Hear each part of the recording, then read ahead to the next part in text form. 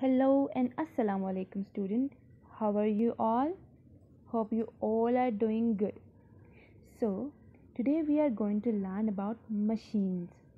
Okay, if we think about machine, what comes in our mind?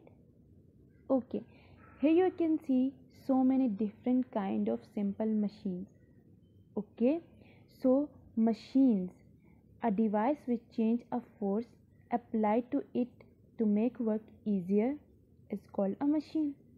Okay, when we talk about machine, we usually think of things that things like washing machine, sewing machine, or complicated machines in factories, or we may think of electronic devices like computer and television. But scientists says that a machine is any device which enable us to do work more easier is called machine.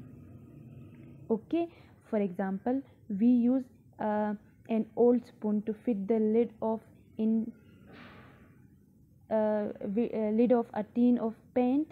We using a simple machine. It's a simple machine like screwdriver, uh, like other machines. Okay, which enable us to do work more easier. Okay, so there are several simple machines which make our work easier. For example, lever, inclined plane, pulley, wedge, and wheel and axles. So these are simple machines which we use in our daily life, which enable us to do work more easier.